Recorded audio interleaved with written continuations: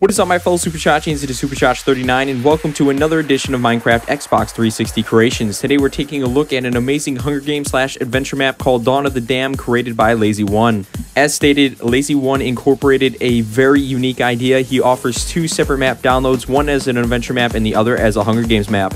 In the adventure map, it is your mission to clean the supermall and collect all of the diamonds located in the various chests spread throughout the map. However, also be aware, Layz1 incorporated O'Prize's custom mob spawners and placed them on top of the chest. You must break the spawners to access the chests. To sum up the adventure map, Layz1 incorporated another unique feature, which is a giant zombie boss, which can be found when your adventure is drawing to a close. I would also like to mention that Dawn of the Dam adventure map is the sequel to City of the Damned. The Hunger Games map has been altered specifically for Hunger Games and Hunger Games alone, which means some of the adventure map's features are not included in this download. Layz1 has placed multiple chests located throughout the supermall, which contains some very handy items players will definitely find extremely useful.